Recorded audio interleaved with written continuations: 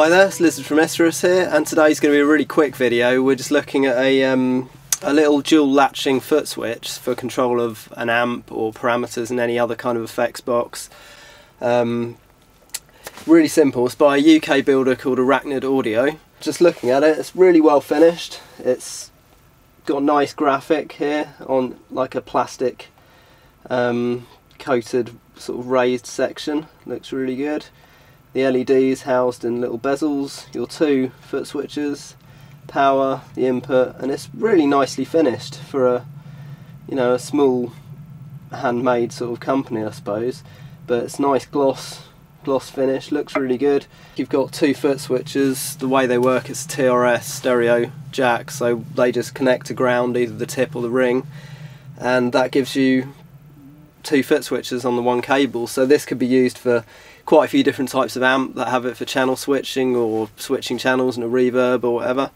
And I've actually bought this for use with my Fractal Audio MFC 101 foot controller to give me an extra two buttons for scene selection. So yeah, it was really easy to set up with the MFC. Just you can set it for either a momentary or latching foot switch. This one's latching. They also make them in momentary, so depending on what you need.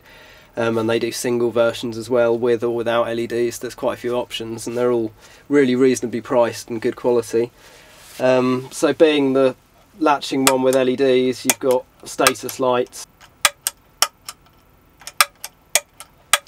Using it for channel switching or something, you've got a definite indicator of what's going on, what channel you're on, etc. So yeah, that's it. There's not really much to talk about. It's not like it makes any noise, but I just thought I'd show it to you because it's a really nice, good value option, and also in a really small footprint. Whereas like the kind of Boss foot switches, I've got one of their dual ones, and it's about this sort of size. So it's, you know, like a lot, maybe 4 times the size of this. So if you're trying to cram stuff onto a pedal board and fit space in, this kind of thing is definitely a better option. So yeah, that was it.